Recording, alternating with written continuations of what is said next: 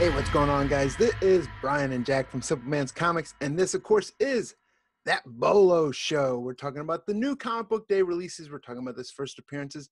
We're talking about reader buzz and variant buzz. But before we get into the list, we want to make sure that you guys know time is running out to get those pre-orders in for those exclusive T-shirts, right, Jack?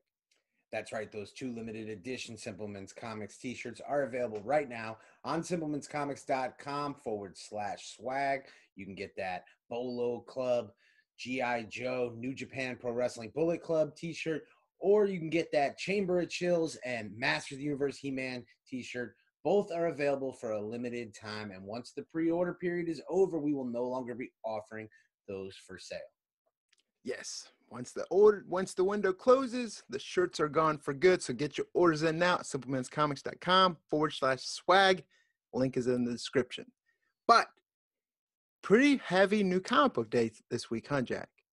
Yeah, one that maybe on the outset I wouldn't have thought was that big as far as number of releases. There were some major ones, but honestly, I think there's some books that crept onto the list late that I'm almost more excited to talk about than the no-brainer obvious picks. Yeah, it looks like there might be some of the 6th-round picks that might turn out to be the gem of the draft. But Right. either way, we're going to get into the list right now, right? Start with those first appearances. Yeah. Let's start right there. Then the first appearance we're going to talk about this week, we've talked about it before on last call. This didn't sneak up on anyone. We're talking about that Magnificent Miss Marvel number 13 with the first appearance of Amulet, right? Right. We knew this one was going to have buzz. It was kind of like right on the back of Storm Ranger. We found out that Amulet was coming out pre-FOC. When we started the last call show, there was a lot of talk about, which as I think has died down as kind of time has proven what we believe, that the market is larger than individualized YouTube channels and things like that. But there was a belief that we may damage the market by talking about things pre-FOC. And what we contested is it isn't actually individuals like us talking about a book and giving our opinion. It's when Marvel gives you direct facts, or DC or any major publisher. And that's what we got, is we got direct facts straight from the creative team that this character was coming. So that allowed everybody to prepare for it. Having said that, the demand right now is so strong in the market. People are looking for the next big thing. Flipping comic books is extremely popular right now. And we're seeing that time and time again. I'm really surprised that this was a book that you could actually sell over cover price, but the pre-orders were strong on this one, and it seems to be a book that's selling out everywhere. Yeah, I left this one on the shelf. But we've talked about this before. I'm just not a big Miss Marvel fan. But either way, you are seeing people out there. There's buzz about it. Pretty much every comic book website had information about this character leading up to it. So it definitely had people looking for it on release day, which was yesterday. Then the next first appearance we're going to talk about is Swordmaster number 9. We got what, first appearance of Fang's brother? Yeah, and I'm not real familiar. I read the Agents of Atlas mini. I did not go into the individual series, so I'm not real familiar. But there's a lot of buzz, kind of slowly growing on Swordmaster. It's funny when the Agents of Atlas stuff came out. We talked about, Brian. You and I have both been big advocates that $5 first appearance. You get multiple added to a market that we know Marvel wants to play on cinematically, and we have enough experience in this to know that when Marvel gets involved cinematically, that's when the secondary market dollars come into play. And it's funny how, like I said, Wave caught kind of that first bit of attention. Attractive female character, Filipino descent. There's a large Filipino community in America, comic book fans. Doesn't surprise me. Now we're seeing Swordmaster kind of get some of that attention. I think that's interesting, and I wonder if that will kind of play throughout. I also think that those future fights things have done well for a lot of the individual characters. So now we're starting to see as they world build, because there's been so many of these first issues that have first appearances. It'll be interesting, because I know this is going to sound silly, but if we were to project 50 years into the future, Brian, if Swordmaster is Daredevil, if we're talking about that level of a character, this entire early run of these issues have contained minor first appearances that would one day become major. If you had the opportunity to get in on the ground floor of a character, that back in the Silver Age, man, that would be amazing. That's this kind of stuff you dream about. So you got to kind of project. So I don't blame anybody who's stocking up on these first appearance from these Agents of Atlas kind of related characters, Swordmaster in specific. Yeah, I agree. Especially about the 50 years from now thing. The only difference is Silver Age comics. You didn't have people collecting to collect, trying to keep stuff in pristine condition. It was Absolutely. the Donny Cates style in the back of the pocket, or read it and leave it, or let your friends borrow it. But I mean, who knows? That's what's great about comics, is you don't know what's going to happen with it. But then the next one we're going to talk about this week is Black Panther: Agents of Wakanda #7. Right. So here we're talking about, the Legion of Foom. So we've got like Fing Fang Foom and kind of like a dragon team. So we're taking one team book and we got a first appearance of another team. Obviously, this isn't something I don't read this book, but I imagine this kind of sounds cool and interesting. But as far as like investable, I would say no. But as far as something to become cool and interesting to read, I think that, there's some intrigue there at least. And also, didn't we just get news recently that Ta-Nehisi Coates' run's getting ready to end on Black Panther? Yeah. It's getting ready to wrap that up. Then the last one for first appearances this week is that Strange Academy #1. This is a book when we talked on last call. I was kind of not laughing it off, but I didn't have much interest. And since we talked about it from last call to now, I'm actually interested in this. I picked it up. I haven't read it yet. But to be honest, I picked it up more to let my older son read it. But since I got it and kind of thumbed through it a little bit, I'm anxious to read this one myself. Yeah. So these are the kind of books that I like. I easily, in full disclosure, could have put this book in as the long-term play of the week. There's probably a lot of people that's kind of the route that they would go. And I can't blame anybody. You're talking about numerous first appearances. I want to say shout out to Key Collector Comics app, who I'm going to use to source the first appearances. But you're looking at Emily Bright, Doyle, Dormammu. So obviously that, the son of Dormammu, you're talking about illegitimate son, it says. First appearance of Shaylee Moonpetal. First appearance of Zoe Laveau, Calvin Morse, and Desi. So you have a cast of characters. And we talk often, you heard us talk about it with Agents of Atlas. Granted, those were more superhero characters. But you've heard us talk and say, if you're looking at a book that's $4 or $5 and you're getting multiple first appearances, it's kind of an easy bet, right? You've got so many different opportunities for that book to take off. And especially in the day and age where so many writers are doing that, like Donny Cates look back, where you're trying to pull from obscure source material. But also Marvel, this is some sort of initiative by them. And they're trying to, I think, broaden the Doctor Strange brand, and they're trying to get a younger audience. The only thing I would caution is we saw this with DC Comics with the Gotham Academy books, where we got introduced to a whole bunch of younger Gotham City characters. And the Gotham Academy Lumberjanes crossover. Yeah, nothing ever really came from that stuff. Doesn't mean it couldn't. But we haven't seen anything pan out.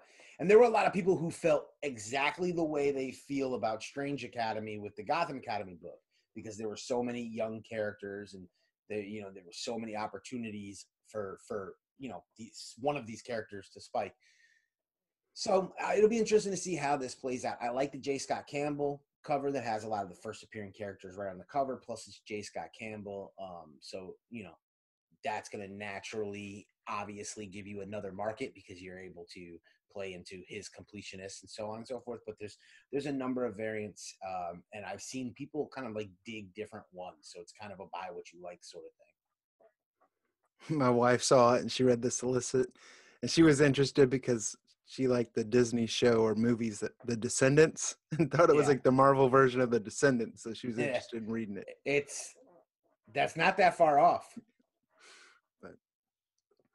So that's going to wrap up the first appearance section for us. Let us know, did you guys pick any of these books up? Did you read them? What did you think about it? But in the meantime, we're going to move right on into the Reader Buzz section. Then the first one coming up on the Reader Buzz probably had the biggest buzz of the week. And we're talking about that Batman number 90, right? This is supposed to be also like what they're calling the first full appearance of the designer. So there were a couple comments on the Bolo list asking about that. And again, if you've watched, you've heard us say, we really try to stay away from talking about a book as a first appearance more than once. Number one, because it devalues what is a first appearance. And you do that and you immediately get the other question of, well, you did it last week or last month, were you steering me in the wrong direction then? And really, in truth, it doesn't matter what I or Brian say. We're not the ones who decide what's a first full or a cameo. Lord knows that. The market ends up deciding that. So what ends up happening is because other sources label this book a first full, they list it as a first full, then you start hearing that like kind of snowball effect of people kind of calling it or expecting it to be called that way. And that's what ends up happening now. Do I think it's the first full appearance of designer? No, I think that his appearance in the first book would be Batman 89 would be suffice. But again, I'm in the minority on the way I view That's it. a quarter-third cameo. Yeah, I it's just not. But either way, I didn't expect this book to take off the way that it did.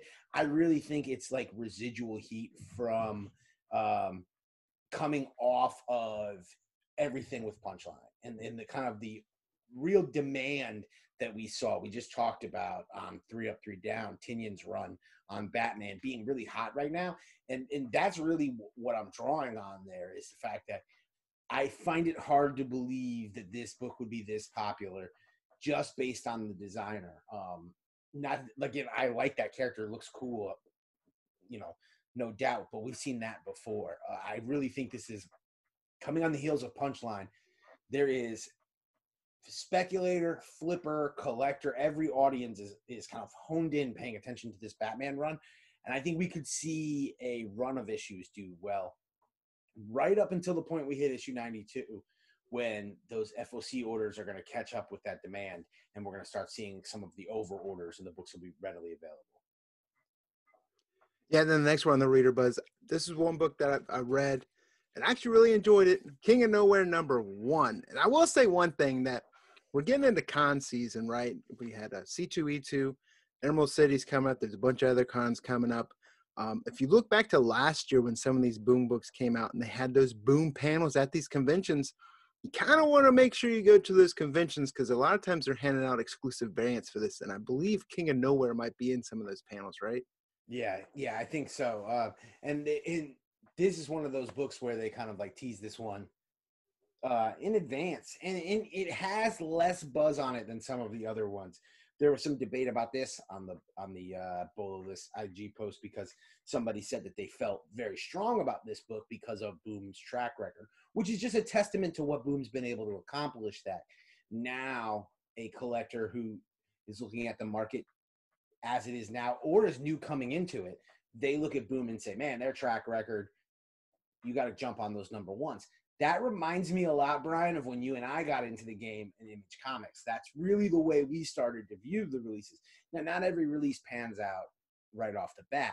It's funny, though, how many of the releases from back in our day that didn't pan out and we were down on are now coming around to being optioned and picked up for movies and starting to get second life on the secondary market. That's the world we live in, where Hollywood is in a constant state of FOMO, trying to get the next great comic property that's going to make them money on some streaming service or on the big or small screen. So, this one, less kind of like less buzz, but still based on reputation alone, people were checking this out. And it has that kind of Grass Kings look because, again, it comes from Tyler Jenkins, the artist behind Grass Kings. So it has like that natural kind of, he's building an art style, I think, that you have those certain artists where you look at and you know who it is. I kind of think he's going to head down that road. Yeah, I definitely enjoyed the first issue, so I'd recommend it. Just pick it up, give it a read. But moving on into the next one on the Reader Buzz, we got that new Crow number 1 book. Yeah, so this book is really, let's be honest, So Peach Momoko driven. I do a lot with IDW. I sell a lot of IDW books. I flip IDW variants frequently. That's been a specialty of mine for a couple years now, at least.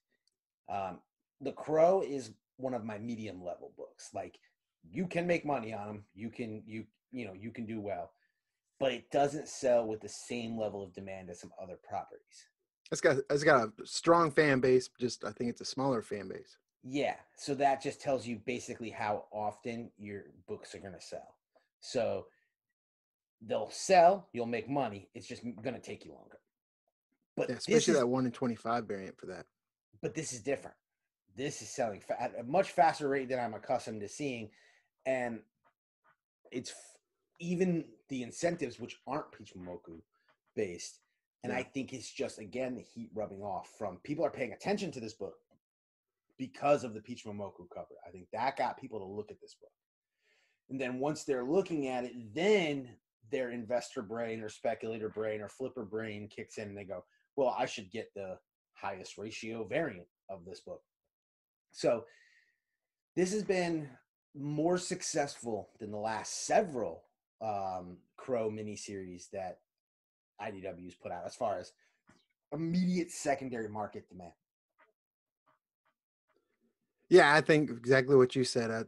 Peach Momoko, as Mugatu would say, is so hot right now, right?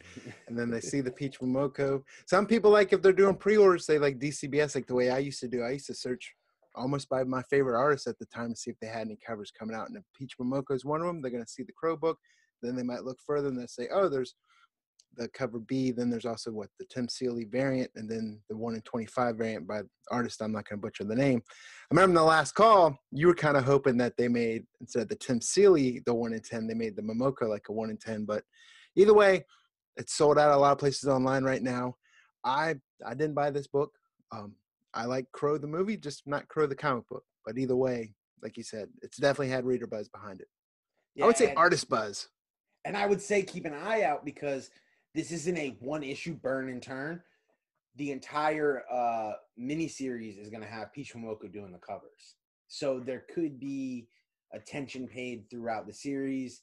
It'll be interesting to see, do orders go up for issue 2 because stores ran at a deficit for issue number 1, and then drop drastically in issue 3? Or will we see the typical 50% quantity drop from issue 1 to issue 2? Right. And then I think almost just as hot as Peach right now, you got Mirka Andolfo, and she's got that new book from Image out this weekend, Mercy number 1. Not very often you see a Image book with 5 different covers on it. Yeah, and I would say she's not as hot as Peach Momoko, but she's like on the coattails. It's really, I think we're in the midst of this kind of female artist movement that we're seeing. We're seeing a number of them really kind of come and get major mainstream attention. And there's something a little less creepy about women drawing women than some of the men drawing women, especially like if you're at a convention, like you see Adam Hughes and stuff like that. It's a little less tongue all out. it's a little less creepy, but yeah. So I am not surprised this series was popular. I think the amount of covers, there's some great covers, obviously. And that like steampunk type. Yeah, Penny Dreadful. It's not my type of series to get excited about.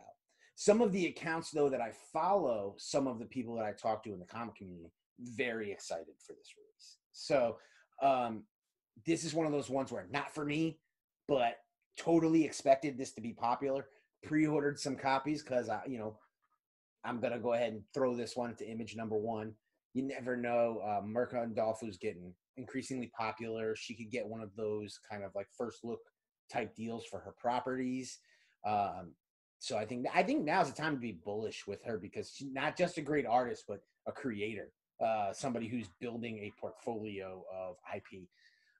But this one, I think the only downfall is the number of covers. There's so many covers. We've talked about that with Image series. Well, you can toss out the cosplay variant. No one's going to buy that. You can toss that out. You can not count the blank. But regardless, anytime you have so many choices, There's an art germ in there, and there's a bunch of store exclusives. And that's what I was going to get at. And then a bunch of stores jumped on the exclusive game with this book. And I think you're going to see that consistently, Brian, with Mirka Andolfo's releases. I think anytime that she's putting out a project, you're going to see retailers jump on board because they've seen returns on that. And Image is one of the lighter requirements as far as like what companies will require of a retailer as far as minimum copy requirements. So you can do a smaller print run, more kind of cost efficient. Yeah, because like the bigger ones, like Marvel's, automatic 3,000 to do an exclusive. Automatic 3,000. Even if you don't have to pay anything with art, you're starting at $6,000 right there, or slightly below, because you're going to get better than 50% discount. But that's on a $4 cover price book. If it's more, it's more. Then the last one for the reader buzz this week was one of those big ones out of DC with those decade variants, and we're talking about that monumental Flash hitting 750 issues. A lot of great covers on this one. This one to me is also, we've talked about this before, it's like, find the cover you like. For me, I actually bought a couple different covers on this one because, I'm a huge Flash fan. I mean, Josh Williamson's work has been fantastic. I've said it since Rebirth that Flash has been one of my favorite books. But yeah, I picked up about 4 different covers. Yeah, see, I'm right with you, Brian. Now, we've talked about this before. I'm unapologetic about this. I love these prestige format DC kind of compilation issues where we're celebrating these monumental moments. I am totally cool with taking a 1-issue break from like the traditional storylines and celebrating the greatness of these characters. I would have no issue with Marvel doing it. I think DC has handled it perfectly. It's funny how everyone complained when they began about those decade variants. And you and I talked about this. People were just looking at it wrong. Everybody was looking at it from a secondary market perspective. Oh, the books are getting over-ordered. You can't make money. Well, they're getting over-ordered, and I don't think over-ordered. They're getting ordered heavily, like Wonder Woman 750. Well, here's the thing also. There's more to the hobby than you just making money. How about just enjoy the read?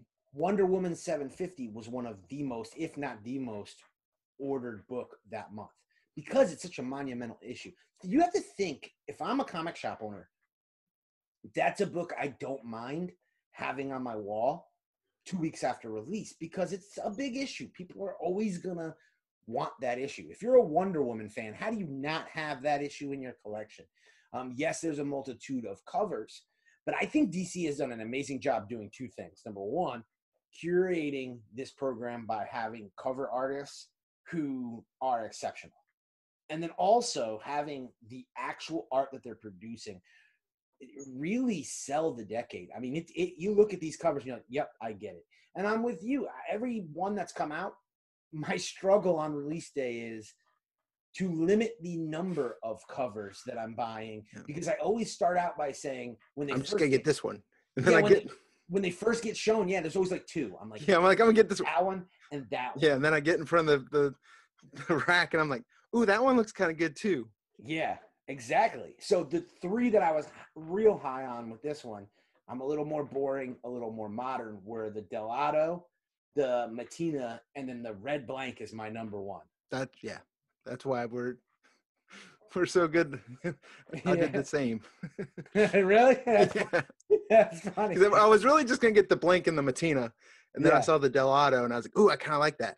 Yeah, it wasn't the best Delato, but it's not. You don't get Delato DC very often. So, and when you do, it tends to be like store variant type. And he's done a couple good Flash ones, even in this Rebirth, like the cover B Delato. Yep. So yeah, I grabbed that one, and the red one I'm the most excited about. I want a reverse Flash sketch cover. I was already kind of thinking about how I wanted to go about that one. So that's the one we've talked about. That DC doing it right with the cover price blanket, albeit at an elevated cover price because the book is higher than a regular retail. So that wraps up the Reader Buzz section, and we're going to roll right into the Variant Buzz.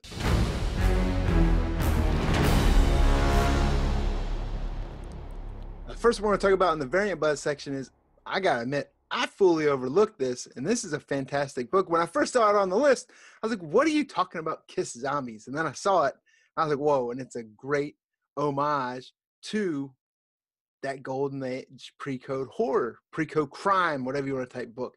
But we're talking about Kiss Zombies number 4. Right. Just, I'm not the biggest golden age person, right? I don't have that level. I've always said that's my weakness right now in the hobby, the area that I want to do as much learning as possible. But this is one when I was looking through covers, when I was getting ready to put my orders in, I was like, man, I think I'm going to order this book. And I felt stupid, Brian. When I'm ordering the book, I'm sitting there like, it's Kiss. But at the same point, I based it on the fact that this is the homage to this, iconic pre-code horror cover that is really hot on the market right now. People are chasing this. We saw it. We've talked about it. We saw it with our buddy Andy Tomberlin. I saw it firsthand last year at Heroes Con. He bought his first Golden Age book, and he was like a junkie, hooked, and then that was it. Indie comics be damned. He was all about the pre-code horror, and we've seen this homage before with Marvel. They did it with Wolverine. It was popular. So I knew that this one would be printed in a smaller quantity. I'm not surprised it's interesting. Now, we're not talking about big money, but with shipping, the few times that this has been available on eBay, it's gone for about $12 to $13. So a few dollars over cover price, but I think that's really solid on a Dynamite book day one. And this is a book that I think, when you look at Dynamite's a lot like IDW or Boom, where when you give their books time, they dry up and disappear on the market. You very well could have a book that down the road is a $20 or $30 book. I have no doubt. And this isn't the only book. We're going to talk about a couple more that kind of fit into this category on this list. This was a very homage-heavy list this week. Yeah, and I think really this Kiss Zombies, unless people are looking forward to looking through all the titles, it's often overlooked, especially people that are Golden Age fans that don't want to deal with modern. I mean, you got that perfect, almost to the T homage to that, was it Crime Suspense Stories 22? I got the cover up here as well to go, so you can see it with the variants. But, yeah. And one more thing to note about that, too, is even harder. I don't like it as far as look as much, but even harder to find is going to be, there was I don't think it was announced, but a 1-in-7 incentive black and white version of this cover. Yeah, and we got the cover up here on the screen right now as well. So I think that one is going to be, could be even more down the road. It's already going double ratio. So either way, not a Kiss Zombie fan, but yeah, I love the cover on this book. So I'm glad you put it on the Bolo list, because I probably wouldn't even freaking looked at it. The next one we're talking about right now is that Doctor Who 13th season number 2, and this is the Peapoy variant, right? Right. This is Doctor Who, the 13th Doctor, season 2, number 3, the Andrew Peapoy variant. Now, Andrew Peapoy, a lot of people may be familiar with for a lot of his work with Archie Comics. He's done a lot of kind of risque, kind of like the popular women covers. Yeah, the Archie Afterlife variants were awesome. Yeah, real popular. Brian and I actually met him at Baltimore Comic-Con, and he showed us actually some of the original art and how it got kind of censored and changed before he was able to release it through Archie. But here we get that cool Captain America homage. And this is another one where, you're coming out of, I believe, Titan Comics. You're talking about a smaller print run. Doctor Who has its fan base, not for me. But again, I respect fan bases. This is kind of a weird one, right? Because it's season 2, so it's essentially volume 2 of the 13th Doctor, which I believe is the current one, the female one, but I'm not even 100% sure about that. But again, because it's got this cool homage, it'll play into both worlds, and people who see it, who are Captain America fans, are going to connect with it. It's the famous Punching Hitler cover. And that you're talking about an iconic cover it's been homaged plenty, but I like these ones where they're coming out of left field, like the old Dark Horse, Buffy the Vampire Slayer, Tomb of Dracula number 10. That's when it's like you wouldn't expect to see that, and then in a book that's printed so low and so tough to get, it's kind of cool. So this is another one to grab and stash that I think You very well could be sitting on a book that 2-3 years from now, nobody's got any listed on eBay. You throw it up for 20-30 bucks. Somebody's been waiting for 6 months for that. When you've got that book on your wish list and you're waiting for it to pop up and it just won't. And then when it does, you almost don't care about the price. Yeah, and then the next one we're talking about is another homage, and this is one title that I was just interested in reading, so I was glad I was pre-ordered this. And we're talking about Cimmerian Queen of the Black Coast #1, and this is the Action Comics homage, right? Yeah, and this one I think more people saw coming. This is coming from Ablaze Comics. This cover specifically was heavily solicited. It was heavily talked about. So maybe not the immediate secondary market book. But what's interesting about this is, again, this is a series that was previously shut down due to a cease and desist, is now able to continue. Again, we're talking about Robert E. Howard's kind of like Conan universe. This is a public domain story, so there's nothing that Robert E. Howard's estate or Marvel and Disney can do about Ablaze publishing this. And this is what we've talked about. This is the future of comics, guys. We're going to have to get used to seeing things like this happen with some iconic properties very soon. But so I'm interested in this because, I've liked the Conan stuff through Marvel. It's worth at least checking out to see, what is going on with this. And then again, you get that hedged bet of having that homage cover that's always going to be in demand with Superman fans. There's people who collect all homages to that specific Action Comics #1. So honestly, those were 3 of the coolest releases to me this week, Brian, was those three homage covers that I think I don't think as many people were paying attention to those because of all of the hype around the obvious. And I've said this before on the channel, guys, I'm a long-term. When it comes to reselling books, I'm long-term. And these are the types of books I like to pay attention to, the books that maybe they play in a smaller, a smaller fan base, but rabid, they'll always be looking for them. And you're going to have less competition. Plus, some of those books you're talking about flipping them or reselling even long term, but even also you got to think of those are the type of books that sell better at conventions versus online. Yeah. A lot of times we've talked about that too, selling live. When you're in person and that person's been looking for that book, you'd be surprised. A lot of times, like Ninja Turtles, I'll sell a ton of Ninja Turtles books live at a convention, but they'll sell slower online. And you got a better profit margin because you're not paying for shipping, you're not paying for shipping materials and all that stuff. So, but moving on to the variant buzz, the next one we're talking about is that 2020 Rescue #1. This is that gorgeous regular price Jen Bartel variant. Yeah, there's a number of regular priced variants on the list this week, Brian, which is a kind of a bucked trend from the typical incentives that dominate the variant buzz section of the list. But that's why a lot of these we're not talking about immediate flips. A lot of these you're not going to make money on immediately. A lot of them are honestly PC buys. I think that's where this fits in. This is if you're a fan of Jen Bartel, if you're a Jen Bartel completionist, and again, cover art completionists are one of the only forms of completionists we're still seeing on the market. You're not seeing character completionists anymore. That's gotten too crazy. So cover art is one of the cover artists is one of the last remaining categories of completionists. So this is going to be probably a smaller print run book than a lot of Jen Bartel's other books could have long-term value, but it's really a PC pickup for most because you're right. It's a stunning cover.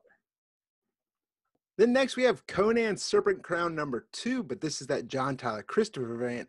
There's some other variants for it. I see why you put this on the list because out of the other variants, this was actually my favorite as well.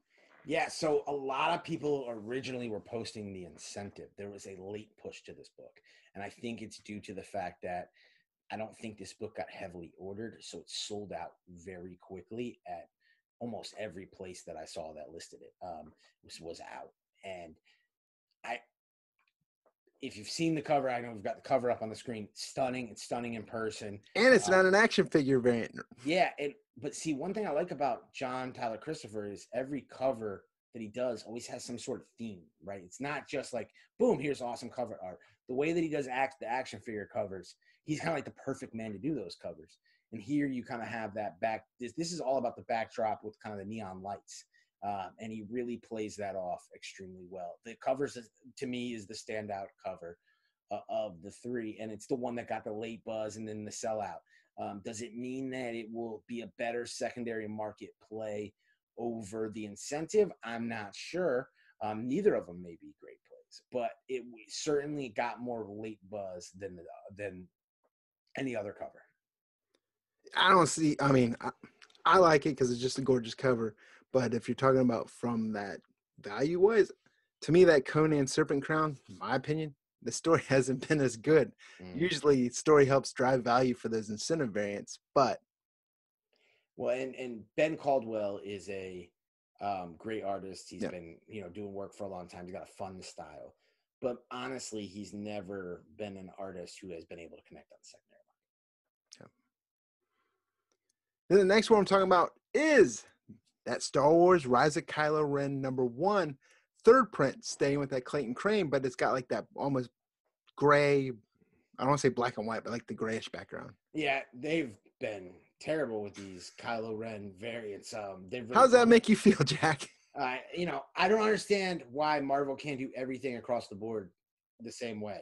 If you're killing it with your traditional Marvel releases, if I've seen other Star Wars second prints and third prints, they've done the right thing with the cover. I don't understand the punt completely on this, where we've gone back to like these 2015 color changes.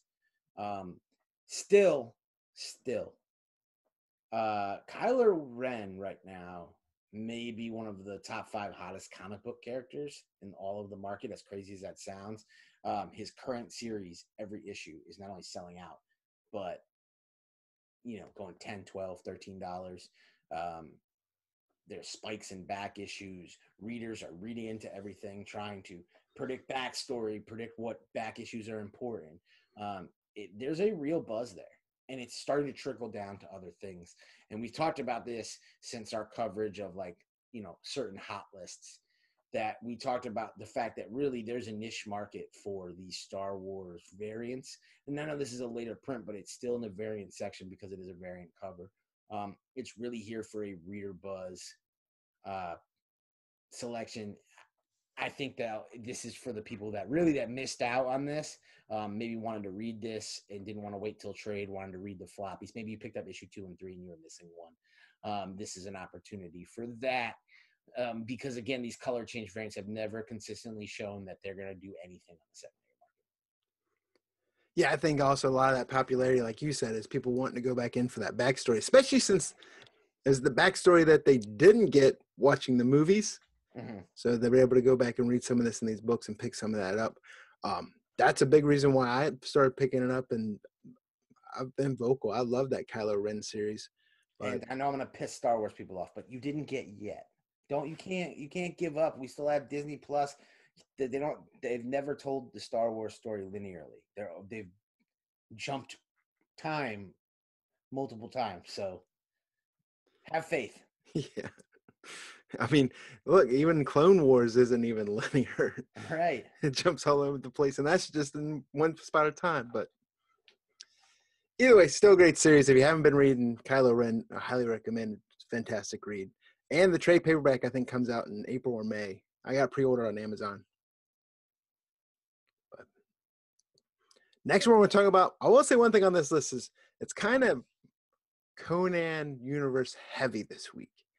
And we're going to talk about that Dark Agnes #2. This is what, the Anacleto variant? Yeah, and this is another one where there was a shift because attention immediately went to the Stephanie Hans variant. The Stephanie Hans variant did very well for #1. We've talked about this on the channel. As long as I've been studying the speculation of comics and the flipping of comics, I've also been studying the habits of speculators. And they have a tendency to try to repeat a process almost until it doesn't work. And you see that with the old school football coach.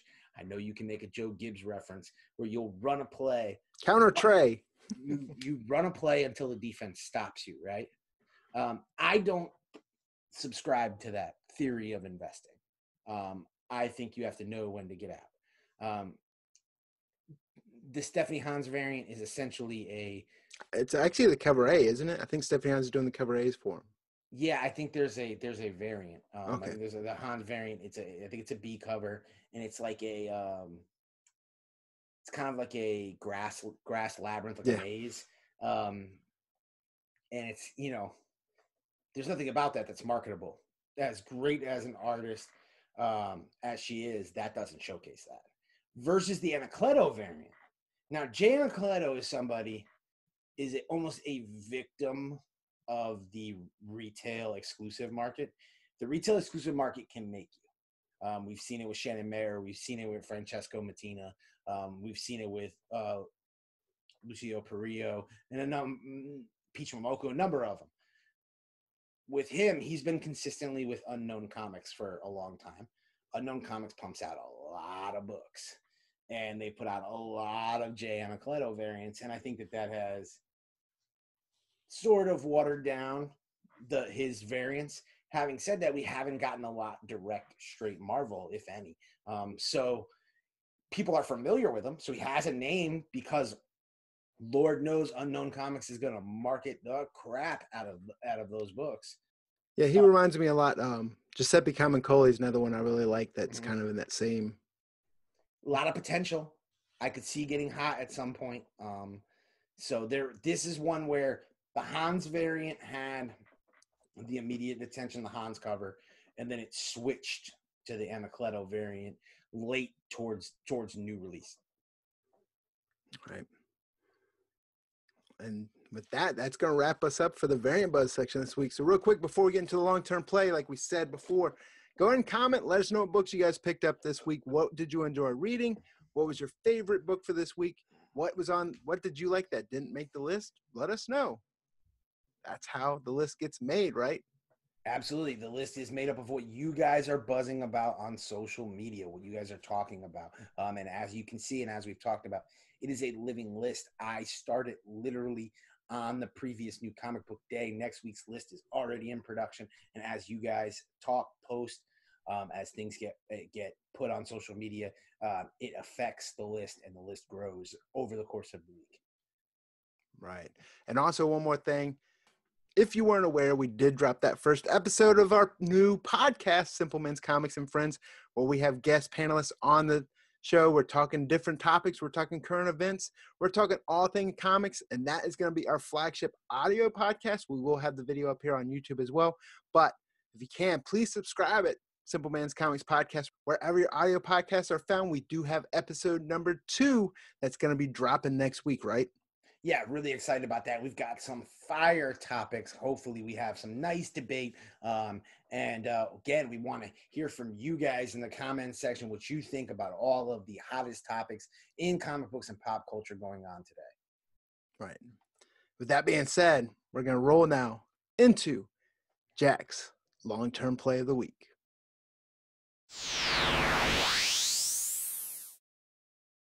This is a book that we talked about on the last call. We were both excited about it for you. You've had a chance to read it. I haven't had a chance to read it yet. But we're talking about Strange Adventures #1. Now, why was this your long-term play this week, Jack? So, like I said, speculators like to follow patterns. Guess what? That includes me sometimes. And this is a pattern that I was willing to place a bet on because I don't like to go necessarily where everyone's going. And I didn't see as strong a buzz on this, and I think the market may be making a mistake. You also didn't see a strong buzz when, like, Miracle Man first came out, or exactly. It feels very reminiscent of Miracle Man or the Vision series, where there really wasn't a strong buzz coming in. Tom King is taking a character who is, I know there was a time when Adam Strange was as big as they get, but now is essentially a D-list character, if that. And he's able to tell a story involving Adam Strange where he can kind of go wherever he wants to go with it. He can kind of do his thing. He can tell it at his pace. He's also with Miss Gerards, who is his kind of like perfect compatible artist-writer combo. Tom King's stories tend to be heavily like emotion driven, and it's hard to describe, but Mitch Gerards just has an art style that I think really plays well into that. from how he draws facial expressions to the way you kind of get the feeling of the ambiance of the panel, you're able to translate that emotion well. So them working together, I think, is an absolute, it's a duo that when you see it in a solicit, it's going to get your attention. Now, I've never read an Adam Strange comic. I know literally nothing about Adam Strange. My only knowledge of Adam Strange is seeing him on the Krypton TV show from the Sci-Fi Network. That was it. So I enjoy going into comics where I don't have this preconceived notion of a character. I don't have these kind of, I'm not judgmental, right? I'm ready to just receive the information. Now, I joked with Brian and said I felt really stupid reading this comic because there's two different artists doing art in the book on the interior art. And every time each artist is doing a different time period. One, you're looking back at Adam's past. You're seeing like what makes him Adam Strange. And you're seeing an event and a battle that's going to shape the current story. And then when you have Mr. Gerard's art, you see what's going on kind of current time. It took me half the book to realize this, and I had to go back and start over again. Now, again, that's just me being a dummy. Maybe you picked up on it right like that, but I like that kind of stuff, right? It felt very cinematic to me when I was reading. It felt like a TV show, the way they went about telling the story. And very much like Tom King first issues. Not a lot happens, but a lot happens. So in the first issue, we get to see this battle. We know that there was this battle that made Adam Strange. He's kind of an aging superhero at this point, and he's signing autographs.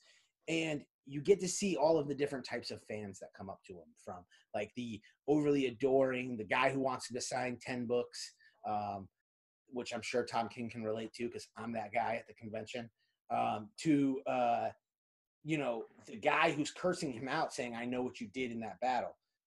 Then there's an element of mystery because something happens to that guy, and obviously Adam Strange now becomes a suspect in that. And where I got really blown off guard, and this is a spoiler to everybody, is I'm reading this book and I'm totally enthralled in this like sci-fi story, right? And I kind of forgot that I'm reading a DC comic, right? I'm like 75% of the way through this comic, and Batman shows up. And kind of like I nerded out for like a brief moment. I was like, "Oh man, Batman's in this," and then I started to think, "Oh yeah, Tom King gets to write Batman again," and Tom King wins. But it was really cool. At the end, we get Mr. Terrific. It's a mystery. All we know at the end of the first issue is the setup, and then it hypes me up as a reader to read the next issue. And you may sit here and go, but this is a long-term speculation play or a long-term investment. What do I care about whether you liked it? Well, either of those previous series that have become major, and specifically Miracle Man, which have become major secondary market successes, were built on the back of reader buzz. They did not have hype, like Brian said, pre-release. They didn't have the largest print number. They weren't the smallest, but they didn't have the largest. They didn't sell out immediately day one. They took some time. You probably slept on it on your LCS shelf. You probably went to your LCS at some point and saw Mr. Miracle #1 sitting on your shelf and didn't think to yourself at that time that you were looking at what at one point would be like a $40 raw book. I think this book has potential. I think we've seen DC and Warner Brothers have interest in Adam Strange as a character, whether it's a TV show or movie. I think they want to push him. I think he gives them kind of like a real sci-fi character that lets them play in that genre.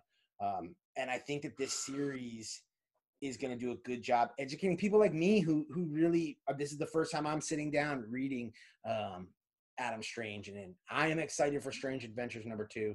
I think they did a great job with #1. This is a DC Black Label release.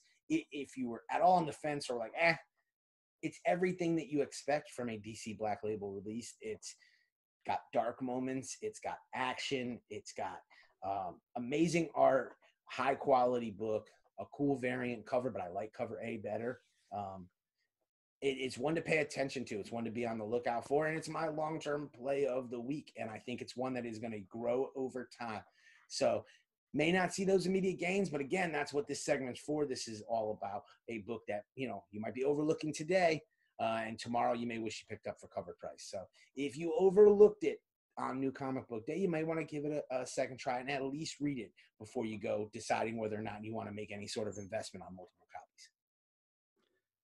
Yeah, and if you are living around Maryland, this Saturday, March 7th, Third Eye Comics in Annapolis has a Tom King signing for Strange Adventures.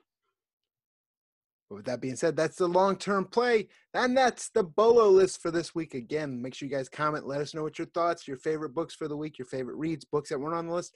I will tell you one book that wasn't in the Reader Buzz list that I liked, and I'm pretty sure Jack liked, and we talked about it on this channel last night with the creator, Jay Sandlin. Mad Cave just released Hellfighter Quinn. If you like Bloodsport, if you like fantasy, and if you like just some good old beat 'em up, definitely check out Hellfighter Quinn, right? Yeah, Hellfighter Quinn's a great book. I wish more people were talking about it.